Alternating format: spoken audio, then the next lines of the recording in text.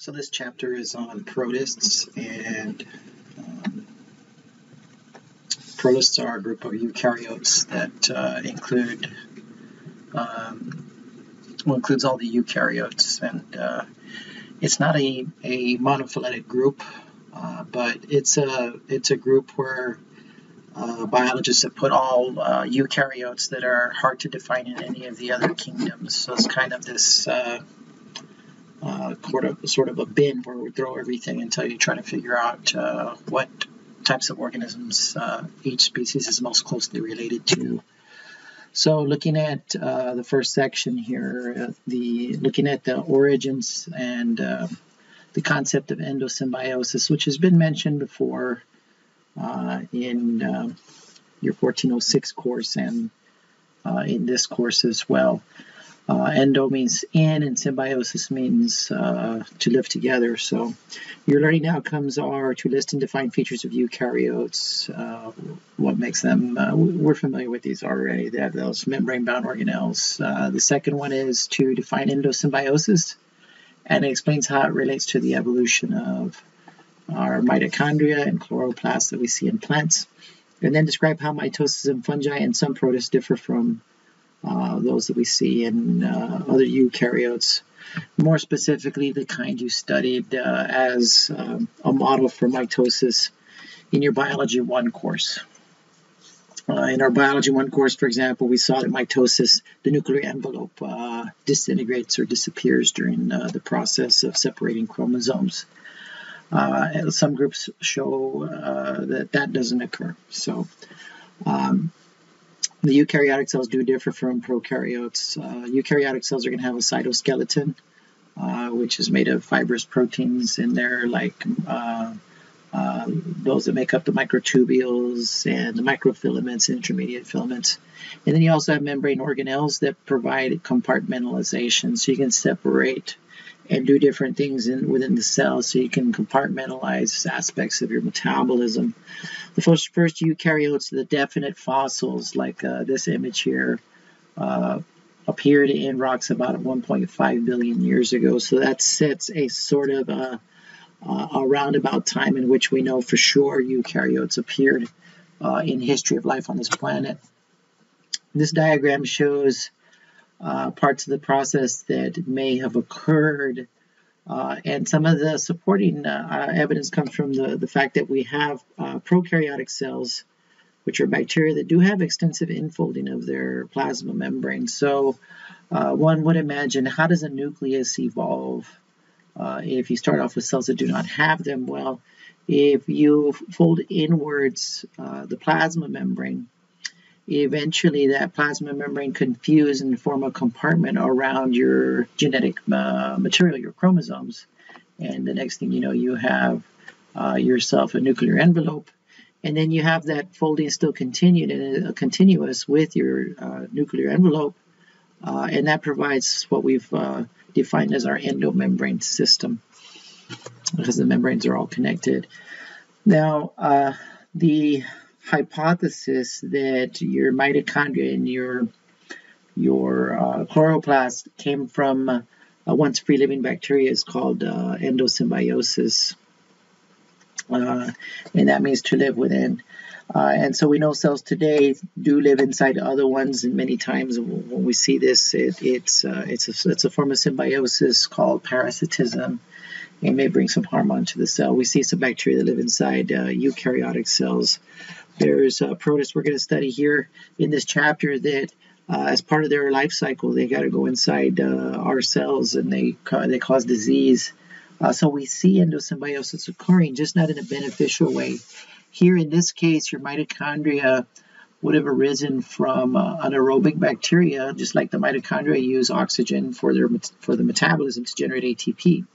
And so a larger bacterium, perhaps one that is starting to form extensive endomembrane system, engulfs an anaerobic bacterium, and then instead of digesting it down, they start relying on each other over an extended period of time. And then next thing you know, you have a species in which the mitochondria has now become inseparable and can no longer live as a free-living bacteria.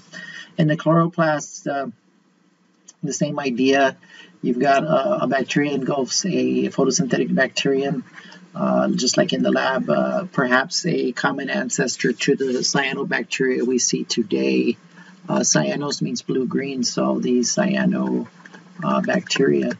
These are photosynthetic bacteria, and they have a lot of the same metabolism that you see in a chloroplast. So the chloroplasts that we see today seem to come from one event where endosymbiosis occurred.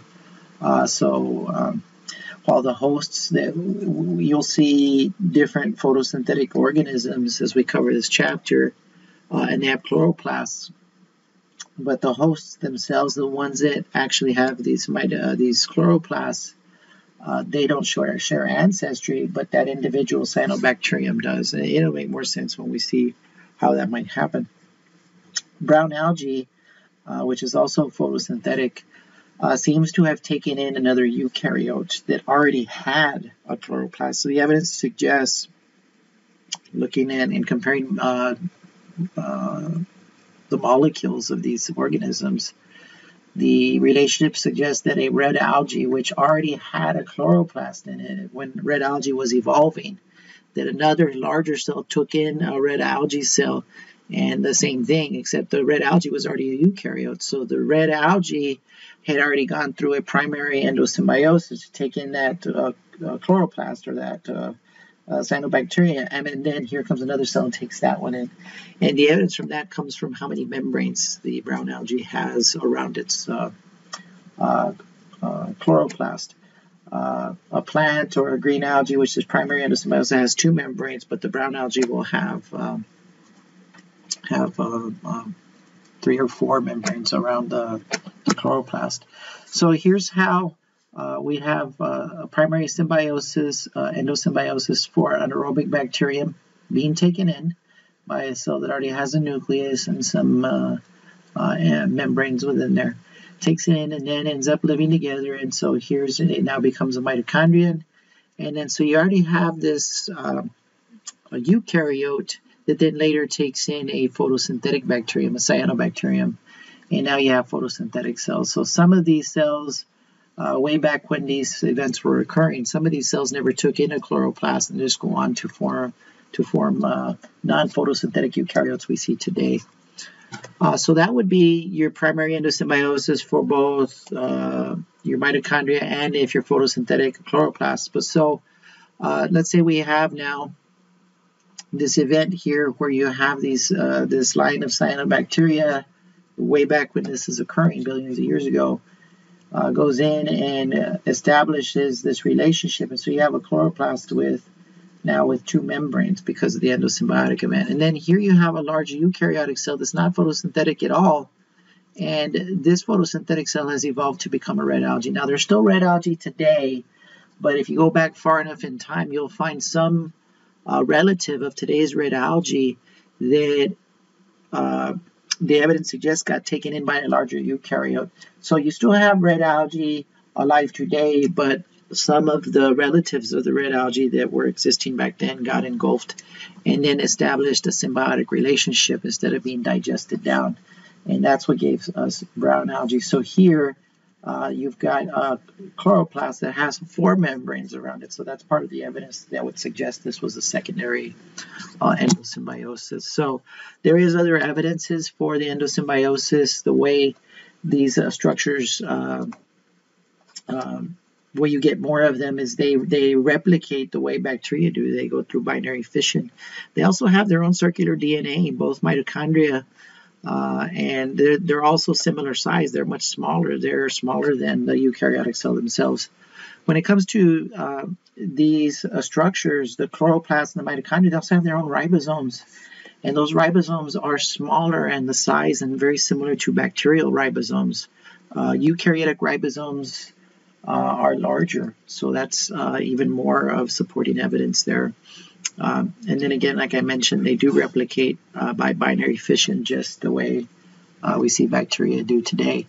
So when you look at the way eukaryotes are going to divide and make more copies of themselves, we're going to have a new method of division of cells that allows us to divide the nucleus, which is now more complex in a eukaryote. There's more genetic material in there. There's linear chromosomes instead of circular chromosomes. And that process that evolved is called mitosis. So mitosis did evolve in eukaryotes, and like I mentioned earlier, they do have multiple chromosomes. So that process of mitosis and then cell division, the full cell dividing, is called cytokinesis, was a necessary step in the evolution of eukaryotes.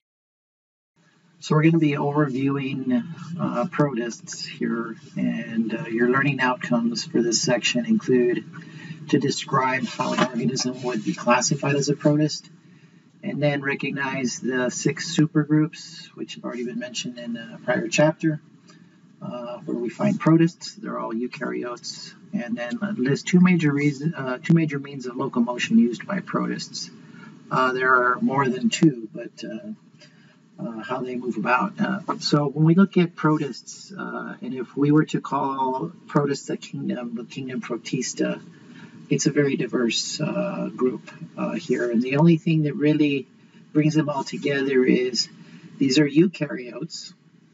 And they're eukaryotes that are not easily classified in the kingdom fungi, the kingdom plantae, and the kingdom animalia. They just don't quite fit well within those groups when we look at our formal classification and our taxonomy. And so we're going to need a different way of handling this diversity we see. And in fact, it seems that when you look at protists, they're just simpler organisms in some ways. They share ancestry with members from other kingdoms. So the idea of clades becomes more important if we're trying to discuss then where we actually classify them. So this was issues and problems we talked about with classification back in chapter 23 when we started this semester, this session for the course. So they do vary considerably in every aspect. Some of them are going to be unicellular, some are going to live in colonies, and some are going to have some multicellular. So they're simple multicellular. So when we go multicellular, it's not just a colony of the same kind of cells, it's more than at least 2 or more cell types. Most are going to be microscopic, but some, like algae, are going to be macroscopic and huge. They're going to have all kinds of symmetry, and we're going to see all kinds of nutrition, like photoautotrophic, chemoheterotrophic, and so on. Now, as I mentioned earlier, the only thing that ties the group together, if we call them protists, if we already refer to them as a kingdom, they're not going to be monophyletic. The members in that group just don't easily fit in those other kingdoms. So as a group, if we say kingdom Protista, it's not monophyletic. And so in order to handle that diversity, we talked about earlier already, these 6 supergroups. And you want to make sure that you can list these from memory and then have some idea of what kinds of representatives go in each group with, and being in those groups would suggest some sort of evolutionary relationships. These are going to be covered both in the lab, and in the lab you need to be able to tell me if we're going to talk about animals. Animals belong to the supergroup Opisthokonta. Okay, so this is more like what we saw earlier, except they threw in a few pictures here. This shows an overall history or the relationships among the organisms. Here you see the prokaryotes out here, and that's a major division. These represent those 2 domains, and then we have the domain all the way up here, the Eukaryota, and shows the relationships. And these are the 6 supergroups: the Excavata, the Chromalveolata, the Rhizaria, the Archaeplastida, which means ancient chloroplast, reference to that, and then the Amoebozoa, and then the Opisthokonta, which includes the fungi and the animalia and some protists that are still alive today called choanoflagellates. And these guys have special cell types that are seen in some of the simplest animals, and so there's a suggestion there that's just structurally with the cells that that they're going to share some recent common ancestry. Remember, when we go back in this diagram here, keep in mind we're going back millions, billions of years. We're going back in time as we go down this cladogram here. Now, within these supergroups, we're going to have these subgroups, and basically this chapter is going to go supergroup by supergroup and describe some of these representatives. And one thing is important to think about here is that while many of these protists belong to these supergroups, within some of these supergroups, you're going to see multicellularity. For example, the land plants right here. And they share kinship with red algae and green algae.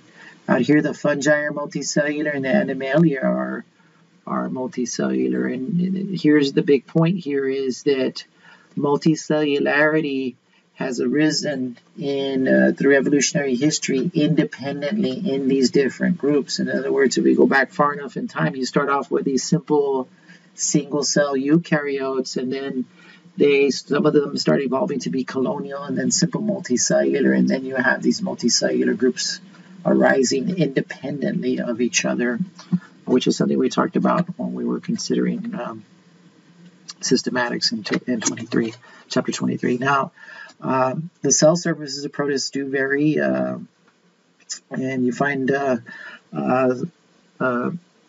you may find some different structural features on the surface of these, but they're all going to have a plasma membrane for sure.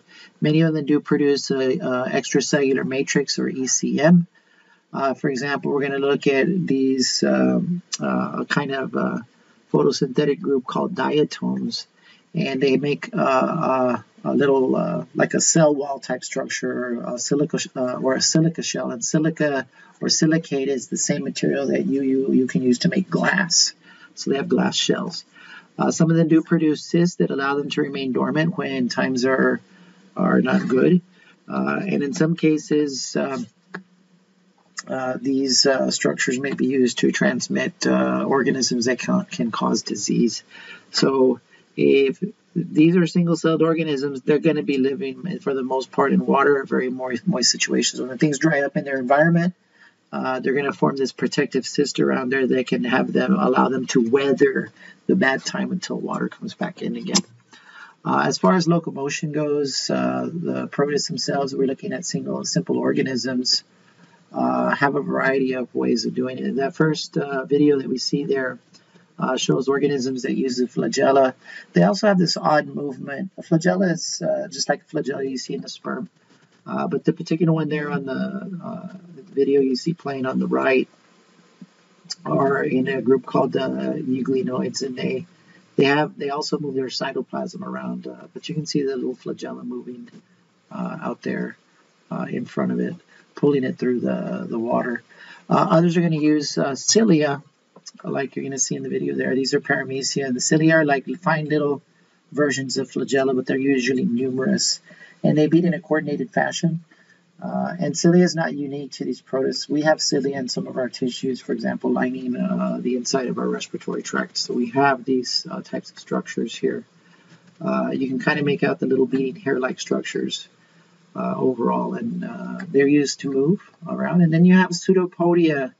Every biology student, including us here, should know what pseudopodia are. And it stands, pseudo means false, and then pod means foot, so these are false feet. And this is the way amoebas move, and that's the way white blood cells that help protect us against invading bacteria move through our tissues to help protect. They move through these extensions of their cytoplasm. We'll get a look at that amoeboid motion with the pseudopodia in a bit. For nutrition in protists, as I mentioned earlier, there's going to be autotrophs. They make their own food. Many are going to be photoautotrophs. Some are going to be chemoautotrophs. Now, these are modes of nutrition we already mentioned when we studied the chapter on bacteria. So make sure you know some of the nuance. There's some differences beyond just being a photoautotroph and a heterotroph. There's others as well, photolithoautotrophs that we mentioned in that prior chapter on bacteria. So make sure you go and review that. When it comes to heterotrophs here, heterotrophs are going to rely on organic molecules that are usually produced by other organisms. And many are going to ingest the food, do sort of a cellular ingestion called phagocytosis, which you study in the cell chapter in Bio 1.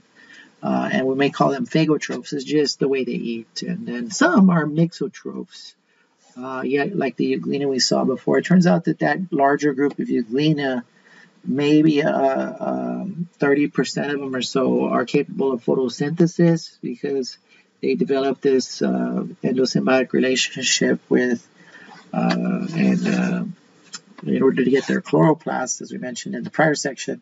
And then some of them, they're all related when you look at them and you compare their DNA and so on.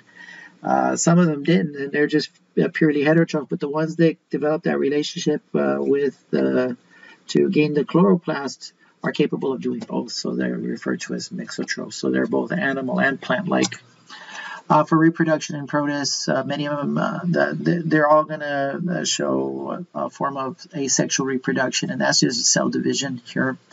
And it's a typical mode of division there. So the euglena would just divide the nucleus and then divide the cell. So that would be mitosis, is division of the nucleus.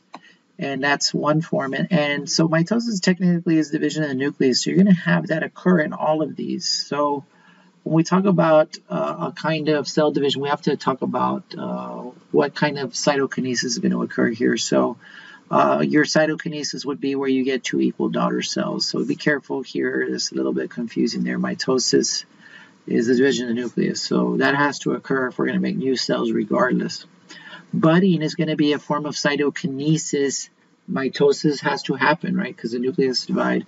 It's going to be a kind of cytokinesis in which the two daughter cells that are produced from this event, one of them is going to be smaller. It's almost like a little cell buds off the larger one, and then it has to grow to be a big cell, right? And then there's schizogony here.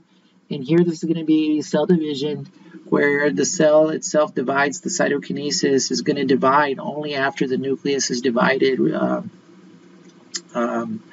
several times. So the nucleus divides and then houses these several nuclei, and then the cell divides to produce the several individuals. And then there's sexual reproduction that we see even in these single-celled organisms. They manage to figure out a way how to combine a set of chromosomes from two different parent cells. And so in order to do this, another kind of special nuclear division needed to evolve, meiosis. And so meiosis was a topic that was discussed in some detail in your Biology 1 course. So one big idea you need to recall from there is that in order to combine genetic material from two different parents, you need to first reduce the number of chromosomes by half. So you start off with a cell that is diploid, and then that cell goes through two divisions during meiosis, not one. And that first division actually reduces to a cell that has two cells that have two haploids. However, the sister chromatids are still combined, so you're going to need that one more division. Okay? And you're just dividing the exact copies of the chromosome here, and they're still going to be haploid. But during this process, and the significance here is that there are a couple of events that occur that create these cells, these four cells that are now have half the number of chromosomes that are going to become sperm cells or egg cells. They have half the number of chromosomes, but the chromosomes that are within there are different combinations of what was in this parent cell here. And that cell has two sets of chromosomes that came from the generation before. So what meiosis is doing here is recombining genes from the parent overall, and that creates this variation in the gametes. And then when the other parent makes its gametes, when the two combined, you're going to get offspring that have that are variable. So this promotes genetic recombination, which promotes genetic variation, and that's pretty important. So you want to have genetic variation in your population, so if the environment changes, you have individuals that may still be able to withstand those changes within the environment. When we have the haploid gametes produced during fertilization, then you recombine You get back your diploid number. Now, there's different kinds of life histories or life cycles, and we're going to be seeing those as we study biodiversity in these upcoming chapters.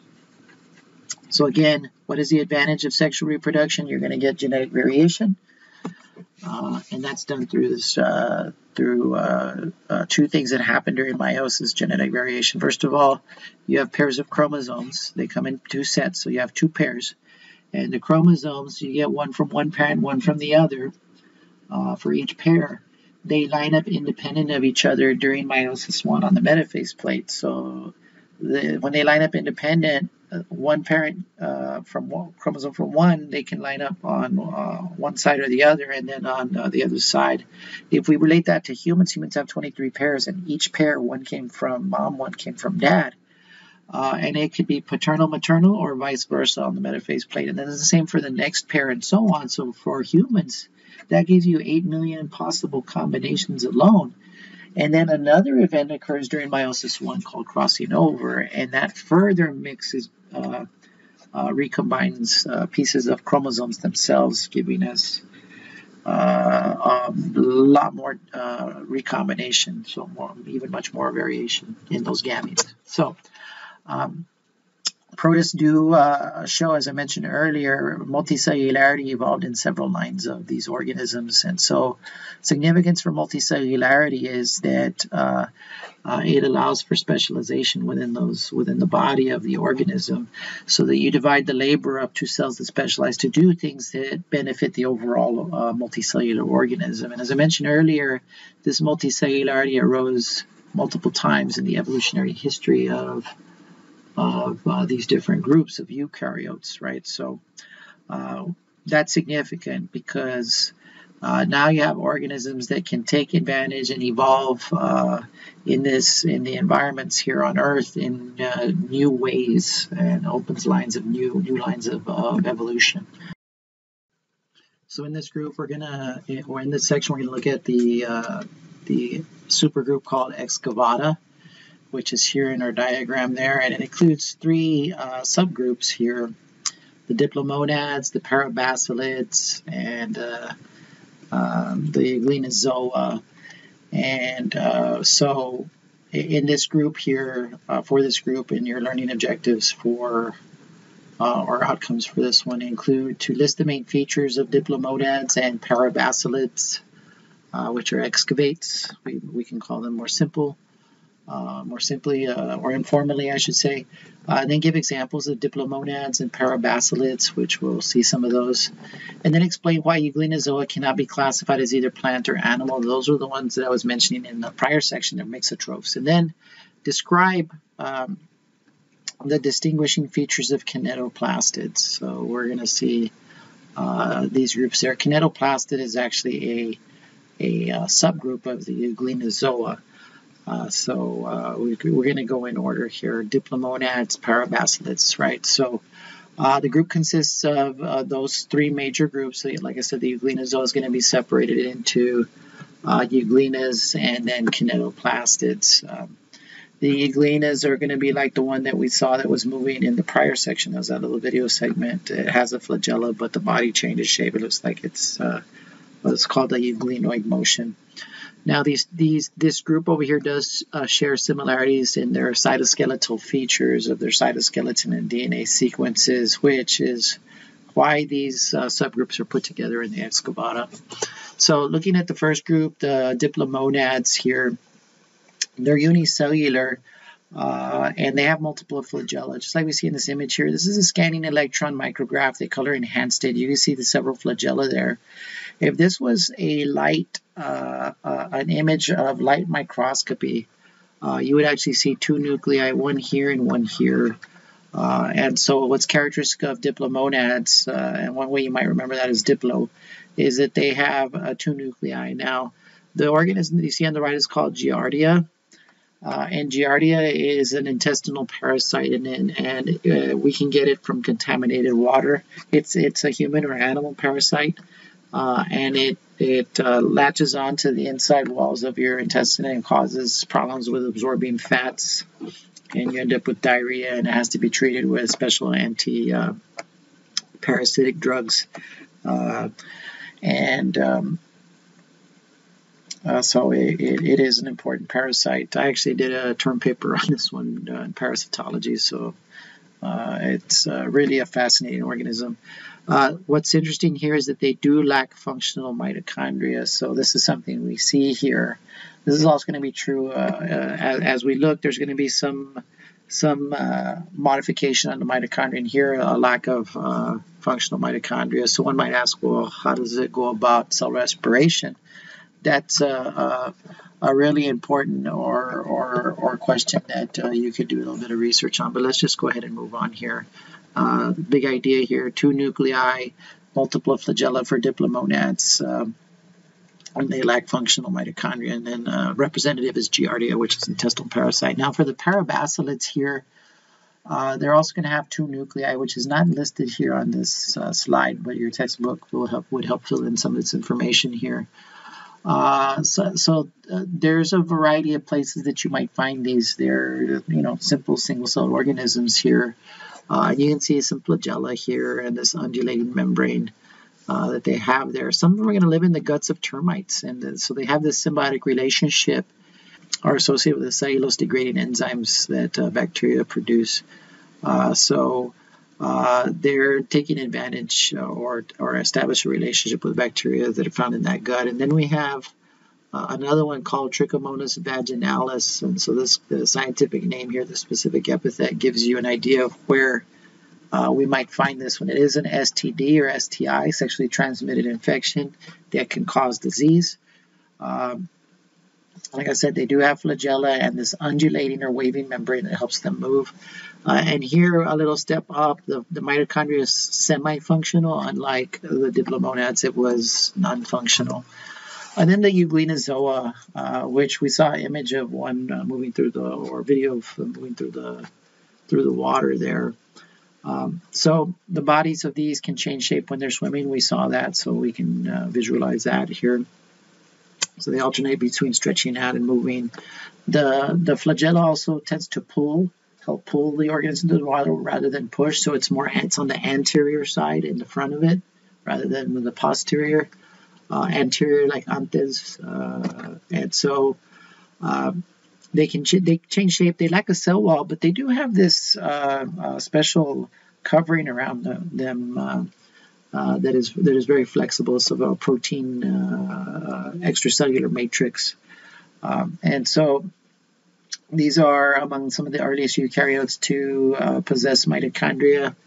And like I said a while ago in the last at the beginning of the section here, this group includes free-living euglenids and the parasitic kinetoplastids. So what ties the euglenids together, like the one we saw in the video with the flagella moving around, and it was green because it had chloroplasts. They're free-living. They don't live with other organisms. And then here we have a symbiotic relationship that's harmful to kinetoplastids. So looking at the free-living euglenids, I mentioned earlier that the chloroplast is just like the other chloroplasts, is through a symbiotic event here.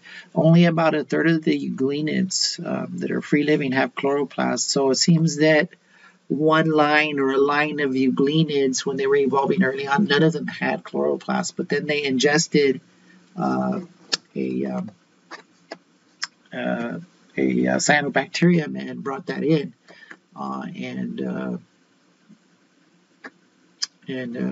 Actually, it was the cyanobacterium. So we go down here. It was an algae, so this would be secondary endosymbiosis. The algae was already possessed a chloroplast. So you go the initial endosymbiosis to make the algae, the green algae, and then another eukaryote ingests that to produce these euglenids, where 1/3 of them have the ability to produce their own food with the help of light energy.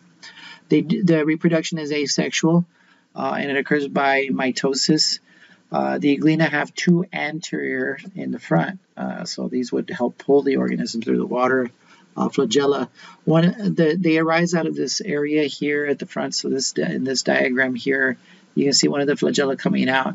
They're in this area up in here that's referred to as a reservoir. The other flagella is very short and doesn't actually extend outside the body of the cell. They have contractile vacuoles, which help them pump out. They contract and pump out excess of water. If these live in fresh water, they're going to be taking in water by osmosis. And in order to keep that water balance so this organism doesn't have too much water in there and risk bursting open, that we need the contractile vacuoles. They're also going to have a special spot here referred to as a stigma. This stigma is light sensitive, so this is going to allow to help guide them towards light if photosynthesis is going to be important for them. So this diagram is just showing some scientific thinking. They have these little side notes here to show how science is a process. And all they did was they just exposed, if you read through it, they exposed euglena, some to light and then some without light. And it shows that over time, those that were in the dark, their chloroplasts become very reduced. And then when you re-expose them to light, they begin to show more active chloroplasts. And then we have the parasitic kinetoplastids. And so this is a subgroup within the euglenozoa. So these guys are going to have, or this group is going to have, subgroup is going to have flagella as well. They have a single unique mitochondrion, and this mitochondrion is modified considerably, and it's called a kinetoplastid because kinesis means, and this is not on the slide here, but if you read through the text, the mitochondrion, it was found to be a mitochondrion, but initially they thought it had something to do with movement of the flagella rather than function as a mitochondria. So it was involved in the movement and kinesis, like in the study of called kinesiology, the study of movement of the body, or kinematics in physics, movement. That's what gave that structure its name early on. It still has that name, but it's a modified single mitochondrion. The mitochondrion itself is a bit larger, and it has several round or circular DNA in there, and it's associated with some rapid aspect of the metabolism that this group has. Now, this group has several important human parasites. So again, the kinetoplastids are all parasitic of animals, but some of the ones found in humans include a group called the trypanosomes. That's like a family of them. And some of them cause African sleeping sickness. Another one causes leishmaniasis. And then one called Chagas disease. The ones that cause the African sleeping sickness and Chagas disease belong to a genus called Trypanosoma. And that's a genus, so it should be underlined when you write it, or italicized if you type it out. Leishmaniasis is caused by a close relative in the same family, but it's a different genus, Leishmania or something like that. Now, Chagas disease is found here in the Americas, in tropical Americas, and it's transmitted by what's called the kissing bug. This is an order of insects that include stink bugs, the chinches, and then these guys. These are called assassin bugs, and they have a sharp beak that they use to pierce. For a stink bug, like we call them chinches around here, when they pierce the plant tissue and then draw out sap for their nutrition. These guys here will attack other insects and other animals, and in this case, these will come and bite humans, and they're carrying the trypanosoma that causes Chagas disease. And there's a video here that you can watch on your own. That's in there. You can play it by pushing on it, and it'll start to play. And it shows how it gets into cells and causes damage over time. Called Chagas disease. African sleeping sickness caused by another trypanosome is found in. It was called African sleeping sickness. It causes different symptoms. And so.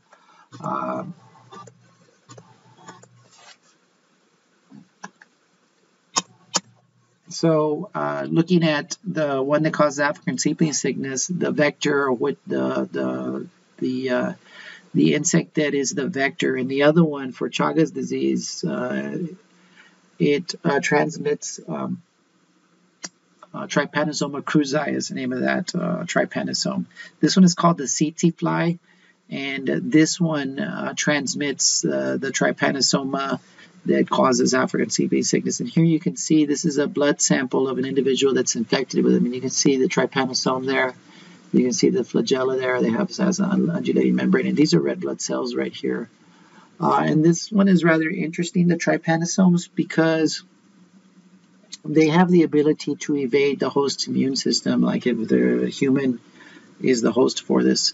There's wild animals that also can carry this, but they must have evolved with this for much longer, and so they don't quite show the kind of disease that you would see that a human would get overall. But these trypanosomes have this ability to change their surface proteins, and it's called VSG for variable surface glycoproteins. They have a gene for those glycoproteins, but whenever it comes to transcribing and translating them, they're able to create as many as 1,000 different versions of that protein, and so that ends up confusing your immune system, and it makes it incredibly hard to make vaccines for them. So when they look back at those three major kinetoplastids that cause leishmaniasis, Chagas disease, and leishmaniasis, they seem to have some common genes in those three, and that provides a target where they might look at research on how those common genes can allow for the development of drugs to treat this disease. So now we're going to look at the supergroup Chromalveolata. And for this group here, there's many subgroups here, and they're broken up into two major clades, the alveolates and the stromanopila, or the strominopiles. And then we have several subgroups here. In some cases, they totally relate to a phylum within this group here. Now, some of these guys in here do have the ability to photosynthesize within this group. So in these cases, it's secondary endosymbiosis. So the chloroplast would have evidence for this with four membranes around them. So looking at the learning outcomes for this one here, you want to make sure that you can identify some distinguishing features of the alveolates, which is one of the subgroups of the Chromalveolata. And then explain the function of the apical complex and apicomplexins. Apicomplexins are the second group right here, this of the alveolates there. And then describe the characteristic features of the strominopiles. The strominopiles is this second subclade here within the Chromalveolata. And then explain how oomycetes are distinguished from other protists. The oomycetes are a group within the strominopiles. And they used to be grouped with fungi. Mycetes is the root from there means fungus, so it got a Greek origin to it. So looking at the alveolates get their name because at the plasma membrane they have these little sac-like structures. In fact, alveolus means sac, so they have these little sac-like structures there, and so you can see this sac-like structure. This is an electron micrograph here, and you can see the alveolus, or the sac-like structure there. And in this case, it may be containing a special organelle. Like within the apicomplexins, they have this organelle called an apical complex that's associated with their ability to get into a host cell. The apicomplexins are parasitic, all of them. So that's a subgroup within the alveolates. There's the dinoflagellates as well, the ciliates. Now, they do have a common lineage, so they are thought to all be as a monophyletic group, but they do have diverse modes of locomotion and how they move around. So the point here is that being able to move and characterizing them by the way they move was not a good way to classify them, and so an old classification scheme might have done that initially. But with modern analysis, looking at DNA and other molecular structures within these cells shows that this group, dinoflagellates, apicomplexes, ciliates, show this common ancestry. Then the straminopiles here include the brown algae, which is a phylum, the diatoms, and then the oomycetes, which sometimes they call them water molds, even though they're technically not considered a fungus. Now, one of the things that these have in common, and we'll see some images of this here, just like we do here. This is an electron micrograph showing where this group gets its name from. This is part of the flagellum coming off of the body of the cell of the organism, and it has these little these little straw-like structures. Straminopiles, in fact, is a reference to that. Roughly translated, it means a straw or a hair-like structures here. So their flagella have this unique thing, and so you'll see this in some of the drawings when you look at the life cycle of brown algae. When they produce a cell that has a flagella, you'll see this little straminopile-like structures on there. That's where the name for this group comes from. Now, you can have what we were calling evolutionary reversals. So some members in this group don't display that characteristic anymore. And so that would be interpreted as, because they do share so many other characteristics that they're put together, why don't they have the hair-like structures on the flagella? Because through evolution you can lose structures, just like whales and snakes lost their appendages, lost their legs. Looking at the dinoflagellates, these are alveolates. These guys are photosynthetic, so they're considered could be considered algae because they're simple protists that live in aquatic habitats like the sea that you see in this image here. And they get their name from the fact that they have two flagella. So you can see every one of these. You can kind of see it, but they have these plates that are made of cellulose, which is the same stuff in the cell walls of a plant cell, a cell wall. So these are made of cellulose. So they're cellulose plates, and they may be in several parts. And these cellulose plates have a groove in there, and in one of the grooves there's a flagella that circles around the body of the cell body. And then they have another flagella here. That flagella that goes around the cell itself actually causes a spinning motion, and so that's where the name comes from. Dinos can be interpreted to mean to spin. So these dinoflagellates have this spinning type motion, and so when you see video of them or you look at live ones under the microscope, you'll see them spinning there. Now they are photosynthetic unicellular. Again, they live in aquatic habitats, and some of them have the ability to bioluminesce. So I kind of searched around looking for an image here. And a lot of times when the waves disturb the water, that energy in there kind of stimulates these cells to produce light through enzymatic reactions that they have here. So bioluminescence is something you see in many things, the familiar fireflies or the light bugs that we see. I just saw some recently last week, I think, when I was outdoors at night.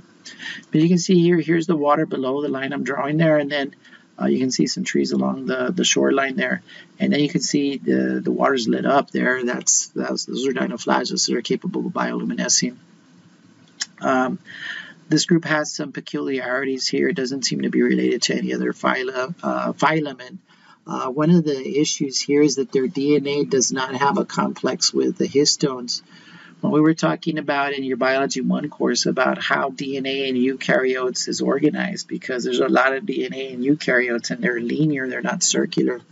Histones is a protein that helps to organize your DNA into chromatin. And there doesn't seem to be much of these complexes seen in this group, so that's a unique peculiarity that requires some understanding. How do we get that in these eukaryotes? And so for the dinoflagellates, most of them are going to have your green plants on land have chlorophyll A and B. The dinoflagellates have chlorophyll A and C and other pigments called carotenoids, which will give a yellowish or orange color to them. So their biochemistry is going to resemble that of diatoms, which we haven't seen just yet, and the brown algae, which is coming up here in a little bit.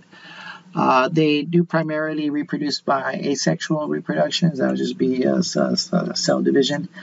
They do exhibit sexual reproduction, and that means they're going to have to go through a meiosis type of division. But this is only under stressful conditions in a case when perhaps there's not enough nutrients in the water for them. They are also responsible for red tides, and there's a video here that they talk about this, and I'll have that video. You can download this and watch it, but they'll talk about how red tide does affect the environment because they produce toxins that can affect the nervous system of animals. And there's some of the imagery that's in there. Besides, it's about a 3-minute video. If you download it and start the presentation, you can look at the video or go to this website that's right here. But they also have some images within the video that shows how the water gets changed to different color. Now, the toxins produced can actually harm human health, and they can cause big fish kills, kill off marine birds and mammals as well. So the video goes through that. It's about a 3-minute video. It's pretty fascinating stuff. So we're going to move on, though. So looking at the apicomplexans here, and these are still the alveolates within the larger group called Chromalveolata. These are sometimes referred to as spore forming. We talked about how some of them will form these spores or cysts that in many cases may help transmit to another host. These are all animal parasites. And they get their name because within the alveolar sac, they have an organelle called an apical complex. And this organelle actually assists in them invading the host cell. The parasite belongs to this group of protists that causes malaria, and it belongs to the genus Plasmodium. That's why it's italicized and capitalized, so you know it's a genus when you see it in the context of biology. When you look at it, it's got to be a genus. There's many species of Plasmodium that can cause the disease. Plasmodium vivax is one of them. They do have a complex life cycle that involves both sexual, asexual, and different hosts. I'll show you the life cycle that's in your book here. But the actual life cycle is even more complex than what we're seeing there, so keep that in mind. You can search the web and find the Center for Disease Control. They have the actual life cycle that shows how it's even more complex than that. But it involves a mosquito as a vector. So the mosquito is the vector, and the mosquitoes, one of the mosquitoes that I know is a vector for it belongs to the genus called Anopheles. So you may see that mentioned there. And I'm going to underline that because I can't write it in italics, so that's the way you would write a genus appropriately. Now, malaria is a serious human disease, and so the idea is human health is very important. So there's ways to do this, try to develop a vaccine or drugs to treat the illness itself, try to prevent the infection. And even pesticides to get rid of the mosquito populations. However, pesticides have a way of getting in food chains, and so that's been the case for DDT. DDT's caused a lot of environmental problems. They still use it around the world, and chances are you probably have it within your body from eating certain fruits and other things that the residues get on. Not to any significant toxic levels, but this has created some massive environmental problems, and it has a very long environmental life before it breaks down. But anyway, here's a problem. Life finds a way, like in that famous line in the old Jurassic Park movie. Eventually, there's going to be some variation within a population where this pesticide doesn't really affect an individual because it's carrying some variable trait, perhaps through a mutation or through some new recombination of genes from prior generations that just allows it to metabolize this toxin in a way that makes it less toxic. And they survive, and then they produce these insects or these population of mosquitoes that's become resistant to that. Same thing happens with bacteria with antibiotics. So it's always a constant battle. So here's the life cycle of the mosquito, and it does involve sexual and asexual, and also involves another thing that you're going to hear me mention quite often is differentiation. Sometimes when cells divide here, they're going to have all the same chromosomes. They're genetically similar, but you're going to flip on a different set of genes that are within the nucleus. And whenever you turn on a different set of genes, you have a cell that behaves differently and differentiates. This is how all of the cells in their body, there's over 200 different cell types, about 250, but they all are genetically identical, except sperm cells or egg cells when those are produced. But all the other body cells, the somatic cells they call them, soma means body, they're all genetically identical. So how do you get a muscle cell? How do you get a skin cell? How do you get the cells that are sensitive to light in your eye? The answer is differentiation. So we're going to see differentiation in this life cycle. And that it could involve cell division, and then cell division and differentiation. And then you also have to, so that involves mitosis, but then you're going to have to see meiosis occur at some point if there's sexual reproduction. And that's going to be a key theme you see when we look at life cycles of organisms that have sexual reproduction. This is true for plants, for fungi, for animals, and these protists here. It's true for the mosquito. So this is your mosquito. This is Anopheles here. And we start right here. You have a mosquito that is carrying a stage in the life cycle called sporozoite. And the sporozoite is going to be developed within the salivary glands of the mosquito. So the mosquito bites, the sporozoites come out into the tissue of the human or whatever animal it's biting. And then they move around the body, circulate around the body, and they'll end up in an organ like the liver, and then penetrate into the liver cell, and then go through division and differentiation to form another stage in their life cycle called the merozoite. And within the merozoite, they enter red blood cells, and they reproduce within the red blood cells, and then they break out. And when they break out, they release these toxins that create these periodic fevers and other symptoms of the disease of malaria. And then they enter new blood cells that haven't been infected and continue that cycle over and over again of just mitosis, reproduction within the cell by asexual reproduction. At some point, some of these merozoites, though, are going to go through a differentiation, and they're going to change, and they're going to turn into a gametocyte, right? And so when they go and become a gametocyte, these are going to be cells. They're not gametes yet. Gametes are sex cells. These are going to be cells that are going to go through that special division, meiosis. So they're going to go, so right now, they're not going to go through meiosis. I back up. They're already haploid. The thing that they're going to do is not go through meiosis. These guys right here are already haploid. Okay, so caught myself going down the wrong path on this explanation. So make sure you correct that. All the cells here in these stages here are all haploid, one set of chromosomes. They've just differentiated. They went through a division. They're going to go through a division, and then they're going to enter the blood as a mosquito that's not carrying any plasmodium at all. They're not carrying any of this parasite at all. They're going to get into the gut of the mosquito as the mosquito's taking the blood meal. And as they get into the blood meal, eventually they're going to go through a division and differentiation to form gametes. And the division is just going to be mitosis and differentiation. No meiosis. They're already haploid. We can't reduce the number of chromosomes any further. So mitosis. So make sure you're aware of that when I was starting to go down the wrong path of explanation, because I was just not thinking very clearly right now.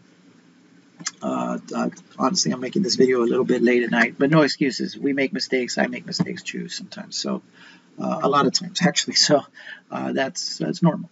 So here the two gametes, they're two different cell types. They combine, and when they do, that's your fertilization. So that's going to be, now we recombine to diploid, but that doesn't last very long.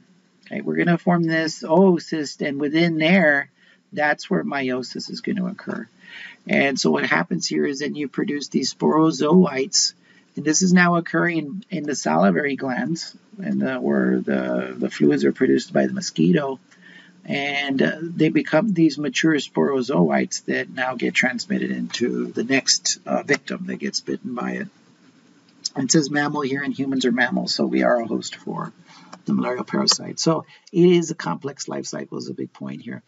Then there's another group called the gregarines. These are also parasites of other animals, not mammals. These are parasites of mammals are a kind of vertebrate. These are invertebrate parasites. Invertebrates are a big group of animals. Most animals are invertebrates. They don't have a backbone. They include mollusks, which would be like snails and clams and things like that. Annelids, which are earthworms, and then arthropods, which could include insects, spiders, that kind of stuff. They do have an apical complex, and these gregarines attach themselves to the intestinal wall here. And this is an image showing one of these parasites or gregarines. They're in this the apicomplex, so there's just a group of them. And then Toxoplasma gondii, this is the entire scientific name of it. And this one is, they're showing a cyst within the tissues of a host, some animal host. Here could be a cat, for example, some mammal host. And in there, those are little individual cells of this Toxoplasma parasite here. Now, typically your immune system fights it off and rids it, but if you have immunosuppression, let's say that you are an individual that had got HIV, which we talked about in the virus chapter, and HIV virus progresses to AIDS or acquired immunodeficiency syndrome. Now your immune system cannot fight it off, and this parasite can go and invade other organs and cause damage to those organs. So this is dangerous. Okay. The other thing is that this parasite can cross the placenta and get into a fetus of a human fetus. So this can affect humans. And the fetus doesn't have a well-developed immune system, so this creates a situation where the fetus dies from this infection. So this is why it's very important, because cats can be a host for this parasite here. And cats do their business in a litter box, and the parasite comes out with their feces, and if you get it on your hands and then you wash your hands but you don't wash them that well, and then you have a sandwich and then you ingest one, you're going to get it. And if you're expecting, you're a mom you're an expecting mother, and the fetus is developing in you, it's bad. So doctors typically that are seeing women who are expecting often ask, do you have a cat? And they're going to warn you about this situation here. So it can be very, very dangerous. And then we have the ciliates. The ciliates, they get their name because they have the cilia here. They actually, in the laboratory, I have on that handout of names to know, this is the Ciliophora, which literally translates cilia, and then phoris means to carry. So the Ciliophora is the name of the phylum they belong to. There was some video showing some of these here. A common example that representative that you should know is Paramecium. And there are some others that were viewed in the lab, like Stentor, which is pretty fascinating here. So the little cilia beat in a coordinated fashion and allow them to move around. They're going to have an extracellular structure. It's not hard like a cell wall or anything, but it's called a pellicle, kind of like I was mentioning earlier with the euglenas in the prior section. It's a flexible sort of a protein type of coating, so it's not very rigid, and so there allows some flexibility here. They're going to have two nuclei. They're going to have a macro nucleus and a micronucleus, and a little bit will be explained in how these sexually reproduce here. The micronucleus is going to be involved in, and there's the genetically identical between the macro and the micro. They're carrying the same chromosomes here, but it's the small nucleus, the micronucleus, that's going to go through meiosis for sexual reproduction. The macronucleus runs the show, though, while the cell is not sexually reproducing. So it's in charge of all the functioning there. These will have food vacuoles. In fact, they'll take in food either with the help of their cilia or just swimming into their food, and then they'll bring the food in here and then take it in by an endocytosis and then combine with a lysosome and digest. They also have contractile vacuoles here and here, and these things actively pump out water. And so you can find videos of these showing these actively pumping out water. And so this is just a larger image here. Here's the life cycle, sexual cycle of a paramecium specifically, and the process called conjugation, kind of like we saw with bacteria. It's got the same name, but these are eukaryotes here. So if we follow these two individuals here, they're going to be, we're going to call those two mating types. And so they're indicating that by coloring the nuclei different. And that way we can keep track of the nuclei as well. Nuclei is plural for nucleus. We have a purple mating strain and a pink mating strain. In real life, these nuclei, of course, are not this color. We just color-coded them so we can follow what's going on. Now, why might they be considered two different mating types is because there may be genetic differences. It doesn't do any good if you're genetically identical to the paramecium right near you and you go through this entire process. What are you doing? You're reshuffling very, very similar sets of genes, right? So whatever the case is, there's probably still some genetic variation within there. But when they do come together, let's call them two mating types. The process is called conjugation. Okay? And so when they combine and come together, like you see in this image here, the micronucleus is going to go through meiosis. Now, right now, the micronucleus is diploid. It has two full sets of chromosomes. So it's going to go through meiosis. Now, remember, just like we reviewed earlier, meiosis is two divisions. One cell, nucleus becomes two nuclei, two cells. In this case, just nuclei. We're not getting new cells, so we're just dividing the nucleus. It's still called meiosis. Two divisions are going to give us 4 nuclei, and they're going to be haploid. Okay? And they're going to have different sets of chromosomes because of the independent lining up of the pairs of chromosomes and then crossing over that occurs in meiosis. So each one of these nuclei in both the purple and the pink one are genetically different. Okay, recombinations of the two sets of chromosomes. And what's going to happen is 3 of them are going to degenerate. They're going to just break down and go away, and only 1 stays. So you see that here in the next one there. So you see only 1. Now, those 2 micronuclei are going to go through a mitosis. So mitosis is going to occur, but you're going to have, for the purple and for the pink one, you're going to start off with a nucleus that's haploid, and it's going to be mitosis like we studied before. You're not going to show a reduction in division. You're just going to get 2 identical haploid nuclei. Now, these nuclei that have that 1 set of chromosomes, they came from 4 nuclei earlier that were all had different genetic combinations of the sets of genes that the original parameciums have. And so that divides, and that gives you 2 micronuclei that are identical. And here's the key here now. During that conjugation, they're going to swap one of the micronuclei with each other. Okay? And so you see that's occurred right here. So each one has now 1 purple and 1 pink nucleus that one came from the other individual. And those 2 nuclei are going to fuse. So this process is kind of like fertilization. And that gives us back a micronucleus now that is diploid.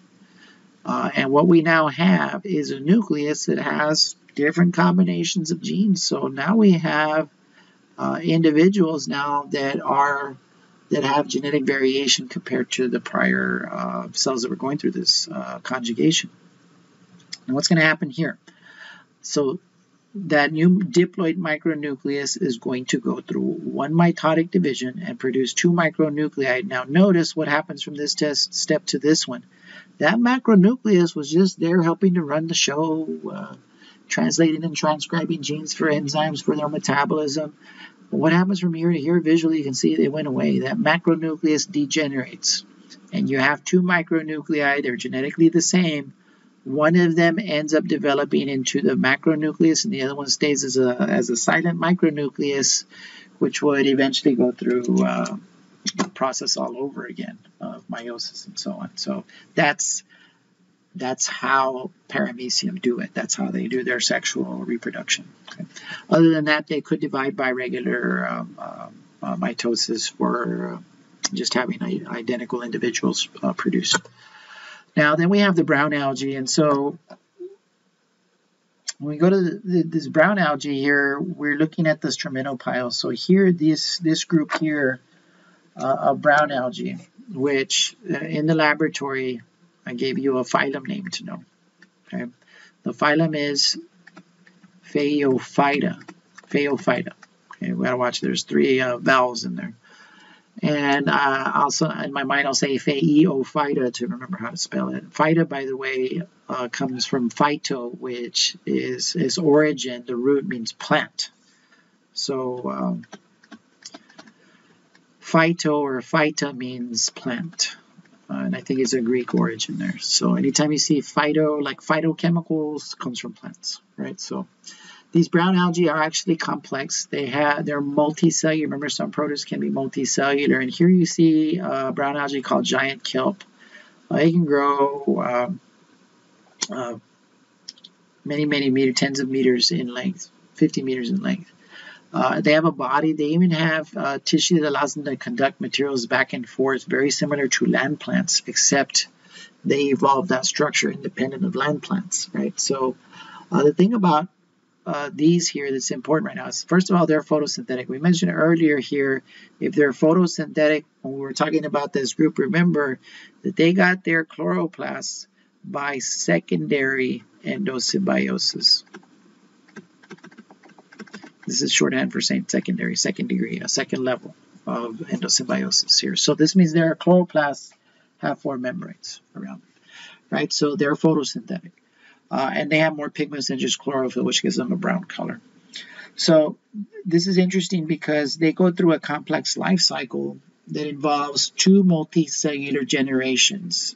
And those 2 generations are referred to as a sporophyte and a gametophyte. And if I asked you to guess which one of those generations produces the gametes, you would be correct if you said gametophyte. The gametophyte generation produces sperm and egg. The sporophyte produces spores. Okay, that's how you remember it. Okay.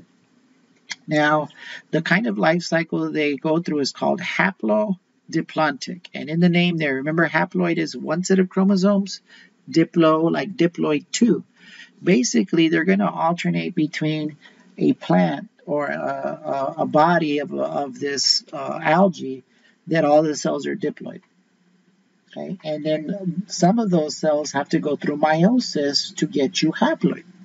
And then you get a haploid generation. Those cells divide and differentiate and then form a body of this organism that all the cells are haploid. So it alternates between these 2 multicellular generations of sporophyte and a gametophyte. Now the sporophyte is going to be diploid, and the gametophyte is going to be haploid. So it's diploid and haploid. So let's take a look at what that actually looks like. So this is, I think this is a drawing of another kind of large brown algae called laminaria. It looks like laminaria to me.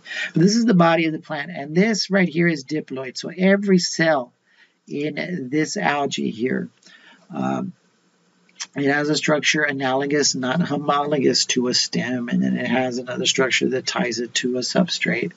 And then here's the body here of the main body of this. Many cells, multicellular in there. So there's going to be some special cells here that are going to go through meiosis. And usually in special structures, they might call it sporangium, but they go through meiosis. So some cells, not all of the cells, just in certain little places. Maybe there's a sporangium there, and then some cells there are specialized to go through meiosis. So the cells start off as diploid, and then they go through meiosis, and they produce these spores. Now take a look here. There's your flagella, and you can see the flagella there has those little hair-like structures, which we were talking about, the struminopilla, right? It means like straw-like or hair-like structures. These are going to be called zoospores, and they're haploid spores that are capable of swimming with their flagella, and they're haploid. And the spores basically go and they're going to land somewhere and then germinate. They're going to basically grow and start dividing and making more cells. And every one of those cells is going to be produced by mitosis. So you're haploid here, and then all of these nuclei that are being produced by the division are all haploid. And you end up with 2 bodies. They're not very big. This is not going to be a large multicellular generation like the sporophyte over here. But these are your gametophytes. This is your gametophyte generation. It's several cells, and there's differences in some cells. So they're multicellular generation. Now, some of these are going to produce gametes. And you can see here's your sperm and here's your egg, but we're already haploid. So here's where we don't want to get confused, because when it comes to human biology and animals in general, in order to get gametes, the body of the animal is diploid. In order to get sperm and egg, you've got to go through meiosis to get haploid, but the bodies of this algae are already haploid. You can't go through meiosis. So this has to be mitosis in order to do that. So the cells that divide from here are going to differentiate. So it's mitosis and differentiation. And they differentiate into sperm, and then the other one produces an egg, and the egg fertilizes the sperm, and you get a zygote, and that zygote is diploid, and then it goes through division by mitosis and differentiation to give you the next generation sporophyte. Okay, so this is your sporophyte multicellular generation, and then we alternate of our gametophyte generation. Okay. So brown algae show this. And by the way, since you have two full generations that are multicellular, that's called haplodiplotic. Now, are humans and other animals haplodiplotic? No, that would be weird, because if we were to be haplodiplotic, then that means the sperm and the egg cells would go through division and differentiation and form an entire animal that's the cells are all haploid. And that doesn't happen. Instead, the sperm and the egg never go through any divisions to produce a multicellular haploid animal generation. Instead, the sperm would fertilize the egg before you get the next generation. And that is going to be referred to as diplontic. And diplontic means you have a multicellular diploid generation. And yes, you go through meiosis, but the sperm and the egg, they don't divide any further after that. Fertilization occurs and you get diploid right away.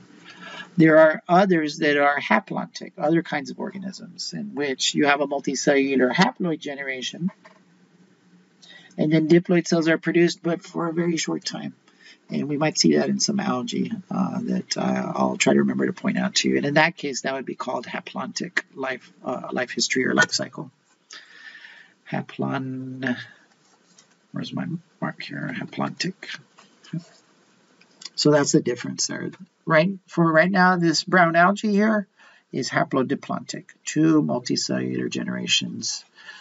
One diploid, the other one, the gametophyte, haploid.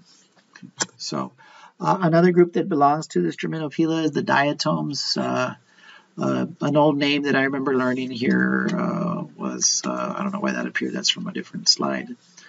Weird. That was from one of the diplontics that I was mentioning. The phylum Chrysophyta. Okay.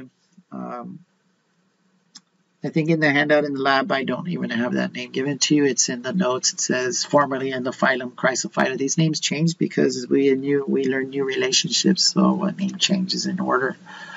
Your textbook still says phylum Chrysophyta. It may still be actually a good, valid name in taxonomy, but be aware that that one's there.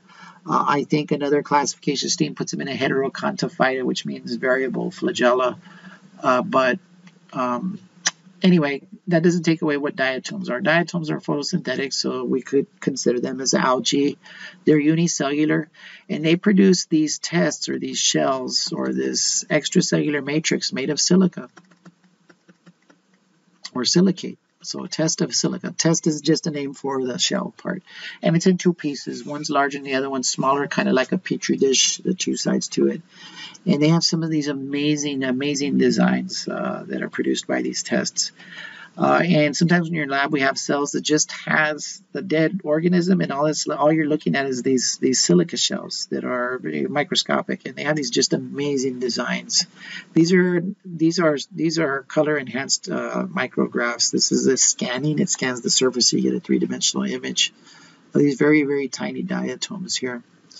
Now, they are capable of moving a movement, but the movement is unusual. It doesn't involve pseudopodia, flagella, or cilia. Instead, they have these grooves called raphe. And inside the structure there, they have these fibrils or fibers within there that seem to vibrate. Fibro is just a name for like protein-like structure. And that vibration allows somehow is involved in allowing these to have some sort of locomotion. I got curious about that and looked up a paper once, and they were trying to learn how this mechanism actually works. So there's probably still trying to figure that out, but it's interesting. So these diatoms are neat.